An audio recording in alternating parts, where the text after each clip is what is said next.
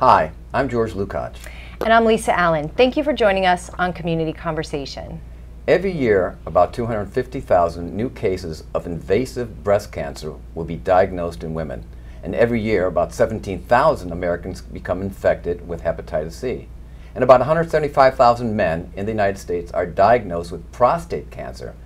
However, according to the CDC, over 300,000 people are diagnosed every year with Lyme disease. Is this growing epidemic getting the attention it deserves? Are the numbers as serious as we might think? Today, we welcome two guests from the Global Lyme Alliance who think there are and the public should be paying more attention locally and globally. First, we introduce you to Scott Santarella. Scott assumed his position of Chief Executive Officer of Global Lyme Alliance in May 2016. And as CEO, he heads up the leading private nonprofit dedicated to Lyme and tick-borne research and education. He directs overall strategy, operations, and fundraising to increase awareness and hasten advances in diagnostic and treatments with the ultimate goal of finding a cure for Lyme and tick-borne diseases. Our second guest is Mayla, PhD. She joined Global Lyme Alliance in 2015 as its in-house science officer and is now Director of Research and Science. She manages GLA's research grant program, working with the Scientific Advisory Board, and creating viable partnerships to help advance the development and the reliable diagnostic tests that effective treatments and ultimately a cure for Lyme. Thank you for joining us, both of you. Happy to be here. Yeah. Thanks for having us. This is exciting to have you here. We actually, George and I did a segment prior to this. We interviewed a Lyme sufferer, a mother who was taking care of her daughter who was very sick, and an acupuncturist. And we thought that it would be great to welcome you to the show so that you could talk about the current situation and research looking towards the future. So tell us a little bit about Global Lyme Alliance and what you do there. We gave a description, but maybe a little bit something more in depth. We're a global organization based in Connecticut, but have an impact around the world, not only in the research that we try to fund, but also raising awareness and educating patients and the general public about the effects and the epidemic that is Lyme disease. Our primary focus is actually funding research. About 80% of the dollars that we raise go back out the door to fund research-related projects. And our goal is actually to try to eradicate the disease, hopefully over the next 10 years or so. Understanding it's going to take some time to figure out the challenges associated with this disease and coming up with some new treatment options for patients. Lyme disease is found in all 50 states, or have been diagnosed by patients in all 50 states. It's found in 49% of all counties around the U.S., including in Hawaii and Alaska. So no one really is immune from the disease. Lyme disease is real, the threat is real, and we're here to try to find eventually a cure for all those that are suffering from the disease. Mm-hmm. So research, that seems to be the answer, and this is something that I know that you're doing right now. Importance of research and really understanding what Lyme disease is about. Yes, that's right. The National Institutes of Health, the NIH, which is the arm of the government that funds research, has been very low in funding Lyme disease over the past few years, and the funding has stayed flat. So as an example, I'll cite that Lyme disease received $24 million in funding for research last year from the NIH. And as you mentioned, 330,000 people get diagnosed with it every year. Now, in contrast, West Nile virus, which is spread by mosquito bites, received something like $48 million in research dollars, and that affects about 2,000 people every year. So there is some disproportion. We would like to see there be more research by the government, but in the absence of that, this is where private nonprofits such as ours fill in those gaps. Well, and I find this so interesting. I mean, every one of us has a backyard. Every one of us can go to a park. Every one of us can be exposed. Why is there not more urgency around funding this research? Why is there resistance to addressing Lyme in this country? I think there's a perception among much of the mainstream medical community that Lyme disease is a very easily cured illness. And for most people, it is true that a short course, maybe 2 or 3 weeks of antibiotics may be enough to make them feel better. But it is also true that about 10 to 20% of people who get Lyme disease go on to suffer persisting symptoms beyond 6 months, even after they've received antibiotics. And that's even probably a conservative number, because there are a number of people who probably aren't even properly diagnosed at the outset, so they never receive treatment, and for them, delays in treatment and diagnosis mean that they will have an increased probability of persisting symptoms that are long-term. These can go on for months, for years even, in many people, and the symptoms can be so severe that they derail normal life. It's interesting, Lisa, you mentioned that the attention just isn't there, and it's, as you said, Doctor, an epidemic. So how do we change the consciousness of the doctors, if you will, or even to make Lyme more aware with people? Because you can't, as you said, you can't hide from the disease. Well, you can't hide from these ticks. We've seen a lot in the media this year that it's going to be one of the worst tick seasons ever, and a lot of that has to do with weather and the way that the winter was warm here, certainly in the Northeast, but around the country, and we're seeing that even today with the heat over the summer. I also think that there's this sort of ideal from people that, you know, I'm immune to it, and I said it in the beginning that you're not immune, right? You have to really be careful and really be aware. A lot of celebrities have come forward now that have been diagnosed with the disease, and this country is driven by entertainment and celebrity in a lot of ways, so I think that's helping to raise the consciousness of the country around this disease, and really worldwide around the disease, and that's a really good thing.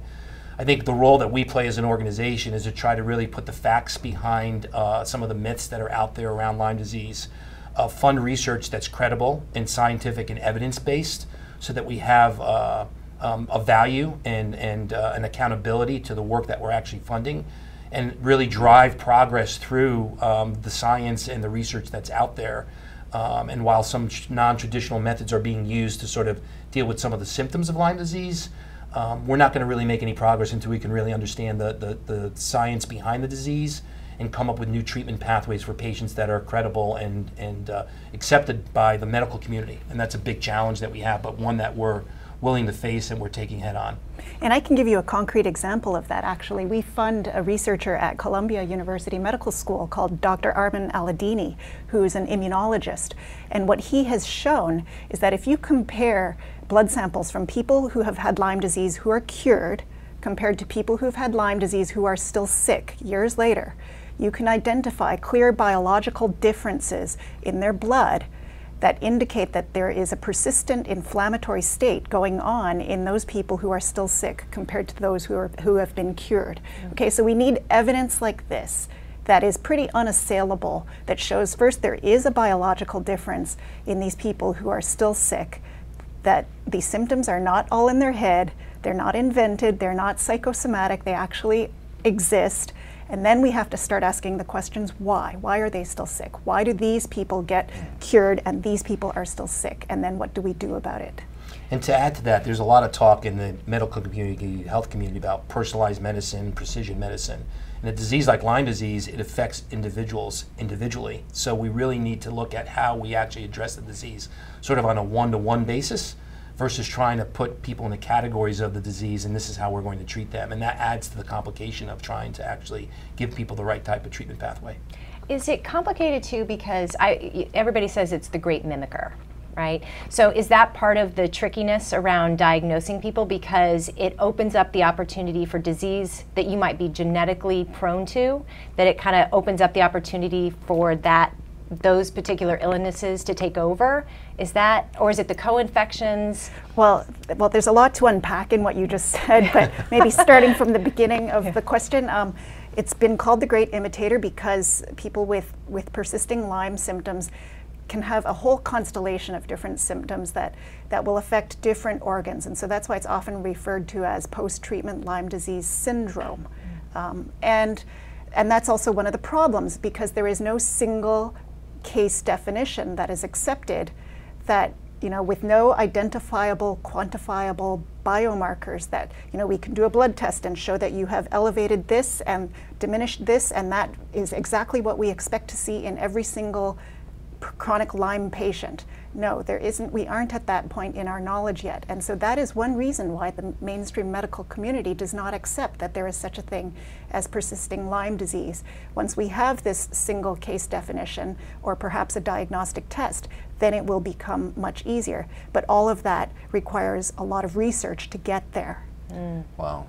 Yeah. So there is a cure, that people can be cured, I guess is what I'm hearing, a certain percentage. But we were talking earlier about what you can define as Lyme literate physicians. What are Lyme literate physicians that people would probably want to go to? How's that defined? I think we define it as someone who actually has taken the initiative to understand the disease as best they can within the framework of their knowledge and their background. And they're trying to utilize the tools that are available to them to treat patients in an effective way to, in a lot of ways, alleviate some of the symptoms that they're having from the Lyme disease. To Mayla's point, it's oftentimes the treatments that are out there are alleviating the pain and the suffering that they're having because of the effects of Lyme disease, and not necessarily addressing the bacteria itself inside the human body. I don't know if you want to add to that.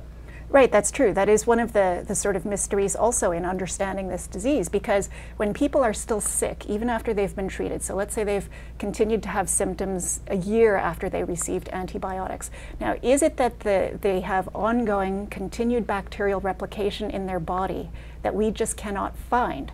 Because one of the ideas is that the bacterium that causes Lyme disease, it's called Borrelia burgdorferi, it's only in the blood for about 3 to 4 weeks at the very beginning, and then it leaves the blood and goes into the deeper tissues, into connective tissues perhaps, into the joints, into places that are not easily sampled. And it's very difficult to find continued bacterial replication. Now, maybe it's because our techniques for finding it are not sensitive enough. But maybe it's also true that the bacteria is no longer there, and that now what the person has is some kind of autoimmune disease where their own immune system is making them sick. So again, we don't know which is the answer. We need more research to figure that out. Which actually leads me to the vaccination. Now, there was a vaccination some time ago. It made people ill, and so they pulled it off the market. And now they're talking about bringing out another vaccination. Not that we're out encouraging people to do it or not to do it. What are the pros and cons of taking a vaccination for Lyme? I'll let Mayla answer. Okay. It's a little bit above my pay grade. Okay. Well, obviously, you know, we use vaccines to prevent getting sick.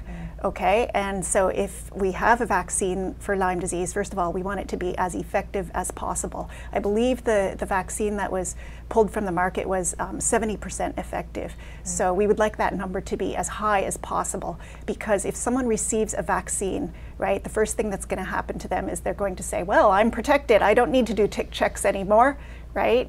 But if you have a 70% effective vaccine and you don't do tick checks anymore, you still have a possibility of getting Lyme disease, right? Especially if you relax your vigilance and you're not checking, and you're not checking your children and that sort of thing.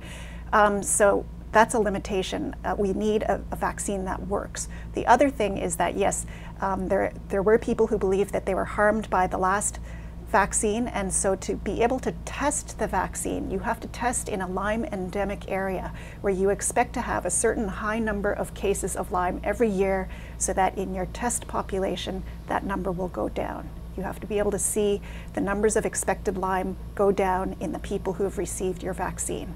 And so it will have to be tested possibly in an area like the northeast of the United States, and there is still a lot of public resistance to the idea of having a Lyme vaccine. Yeah, I think there will be some challenges with the vaccine. I'm not against it. I think it could add some value. I think a big focus for us is the patient population that is in that persistent chronic area of the disease, that have been suffering for a long time, or were diagnosed, were treated, and are still suffering. And that's, you know, probably close to 1 million people when you look at it, 5 years of 300,000 people being diagnosed a year, and the percentage that actually have this continual impact of the disease in their body. We're trying to really focus on how do we help those individuals. Not that we wouldn't want a vaccine to help those that haven't been diagnosed yet, but I think that's a long way away from actually being publicly accepted, in my mind, personal view. Right. So, Interesting. Moving on a little bit to the health insurance aspect of this. So chronic Lyme disease and health insurance is not something that is compatible, it seems like, correct? Because the symptoms are mysterious, I suppose, to many insurers, because there's no way of knowing if that chronic Lyme's continues as actual Lyme's. Is that correct? Yeah, I think that gets back to a good diagnostic test, right? If we had a better diagnostic tool that we could prove all the time that someone's Lyme positive, right? I think healthcare companies would then say, okay, we know that we can determine that someone is sick, and so then we can cover that test and maybe the treatment based on whatever the protocol might be, or the traditional treatment pathway should be based on health insurance companies want to make sure that the disease exists. And that's, I think, one of the challenges we have, and one of the areas of focus for the organization from a research perspective is how do we come up with a more definitive diagnostic tool so that we can better identify patients that are sick at the acute stage, but also patients that might be sick through the persistent or the chronic stage. That's really important, I think, that's persistent stage that you're talking about, because 5 months after you take your antibiotics, assuming they might not work, your knees are blowing up, you have memory loss, you're depressed. These are all symptoms that can occur, and they can be very easily separated from Lyme disease. That's right, and that seems to be the tendency of the way the mainstream medical community operates in the absence of a case definition for chronic or persistent Lyme disease, right? So they look at these as possibly you just have depression. Well, right. I don't want to say just, but you solely have depression, or you solely have, arthritis in your knee, and it's not necessarily connected with the Lyme that you had 5 months ago. All right. How do you find a Lyme literate doctor? So you actually can go to our website, info at lymemedical.org. And we have an individual who spends a full-time sort of position identifying Lyme literate doctors within all parts of the country. So we have a list of doctors that we can recommend to patients who are looking for someone that has some Lyme disease experience and we feel is at least appropriate to approach to get your care and maybe get better treatment options for yourself. Yeah. There's a threat targeting America: Lyme disease. Spread by tiny ticks, this dangerous disease can cause life-changing health problems and is now more widespread than West Nile, tuberculosis, and HIV/AIDS combined. So it's time for us to target Lyme disease. That means checking for ticks when you've been outside and seeing a doctor if you experience the warning signs, which can include joint pain and flu-like symptoms. Learn how you can target Lyme disease at targetlyme.org. One of the things that we're trying to do, I think, from having you here, is raising the awareness of Lyme disease. And I'm not sure how you do that, because with West Nile and with Zika, you had the pregnant woman issue, and that was a fear. People were terrified of that. Women wouldn't take vacations in Florida. They'd stop going to certain parts of the country. This is a disease that is in all 50 states, and I don't think people really understand that. How do we make people more aware? I mean, I know with Global Lyme Alliance, sure, that's important. GlobalLymeAlliance.org is important to go to. But how do we really raise that consciousness and awareness? That's so important. A lot of it is being done through social media, as you can imagine, right? That's sort of the platform that's taken over all of our lives. So that's one area of focus that we have as an organization. We do conduct fundraising events and awareness events around the country. One here in New York City, one in Connecticut. We're doing one in Chicago in August. We're planning one for Los Angeles, one in Miami in the new year. So some of it's groundswell, grassroots movement around it. Other is utilizing the celebrities out there and piggybacking off of their stories with stories of everyday people. What we like to say is, if you don't know somebody with Lyme disease or you don't have Lyme disease, you're going to know somebody at some point, because every time I turn around and tell people where I work, they're like, oh, I have Lyme disease, or my sister had it, or I know my cousin had it. So it's a disease that a lot of people don't talk about, and that's one of the things we're trying to raise the public consciousness around the disease through those types of discussions, and doing shows like this. And Mayla's been out on the speaking circuit in a variety of different ways, talking about Lyme disease sort of 101, but also the research that we're doing. It's going to take a community of people and interested and proponents of this disease like yourselves that will help us get the word out there. And we'll do it. We're making progress. We really are. Right. I do think, though, that one problem for trying to disseminate information and awareness about Lyme disease is that so many people who have Lyme disease look well, right? Great so, point. so they're not necessarily in bed all day, every day for 3 months. Some of them are, but there are others who appear to be very functional. You know, we just don't realize that as soon as they go home, they collapse, or are prone to, very sensitive to things like environmental mold, or easily catch colds, or that kind of thing. So we I think sometimes underestimate how much Lyme there is, just because a lot of Lyme, persisting Lyme, chronic Lyme patients appear to be on the surface very well. I know you're evidence-based, and I'm just going to throw out a little bit something that might be somewhat controversial. Global warming and Lyme disease, is there a correlation, or do you think there'll be a correlation? Oh, I don't think that's controversial at all. Okay. There's a whole body of research studying whether or not climate change is responsible for the expansion of the range of the ticks that cause Lyme and other tick-borne illnesses. And right now, among the people who study that, there is some debate whether or not it's climate change, warming temperatures. Ticks love humidity, so as climates become more humid and hotter, ticks can survive better.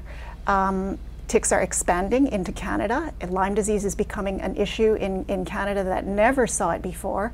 And it's also expanding in further north and west within the United States into the Ohio Valley. It's becoming much more prevalent than it used to be. But there is a discussion whether it's climate change or land management that is also a driver of ticks, tick growth and tick expansion. So land management refers to the way that we treat our farmland and the borders between woods and suburban areas. So hundreds of years ago, when Europeans first colonized the northeast of the United States and wanted to build farms, they cut down a lot of forested areas. So there was a very clear demarcation between farmland and forest. And plus, I also think that the winters were harsher, and so the ticks were not as active as they are now. Now we have people living in woodsy areas, suburban areas that are bordered and surrounded by and infiltrated by a lot of really forested areas.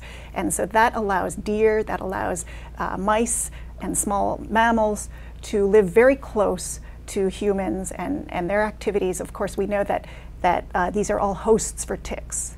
So it's a sort of long answer, but yes, global warming and land management are both probably playing a large role in the expanding Lyme epidemic.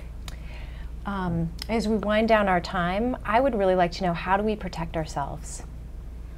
That's a great question. There's a variety of ways, certainly wearing the proper clothing. Mm-hmm. There's permethrin sprays, right, that you can put on your clothes and protect yourselves that way. To me, I think the biggest protection is being aware, right? It's just be Lyme aware. Look for ticks if you're spending a lot of time outside. Check your children, certainly. Check your pets. I think making sure that you're understanding that you may be in an environment where you could be exposed is one way to really probably do the best prevention. Protecting your hat and the back of your neck. Birds carry ticks, so we know they can drop from trees and things. I mean, there's really, like I said, no one's immune to the exposure of Lyme disease. You can do a lot of things to protect yourself, and those are some of them, and there's a lot more on our website if people are interested in learning more detail around that. You know, it's like protecting yourself from the sun. You have to protect yourselves from ticks and Lyme disease. One final question, global. You know, we talk about the United States. If I take a trip to Rome or to Tokyo, am I going to have to ever worry about Lyme disease, or is this concentrated much more in North America? No, you should absolutely be conscious. Everywhere you go in the world, there are ticks. Even in Antarctica, there have been ticks recorded, tick-borne parasites dropping off penguins in Antarctica. Europe, they have 2 species of the bacterium that causes Lyme that are more associated with neurological symptoms than the ones here. So yes, absolutely, you have to be conscious, especially if you go walking in the mountains in the Alps or something like that. Even though it's quite cool there, you know, anytime you're in nature, even urban parks in London. So this should be part of daily regimen.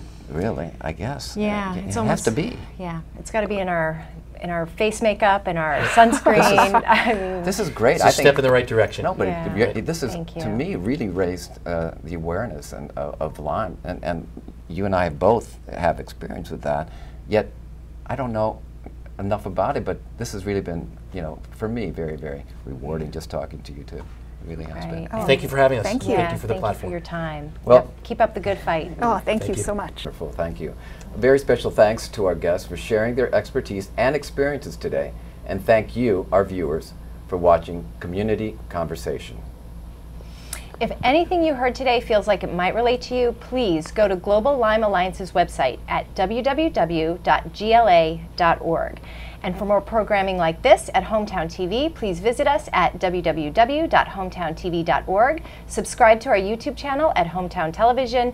And don't forget to like us on Facebook and subscribe to our Instagram at Hometown TV. Thank you again for joining us.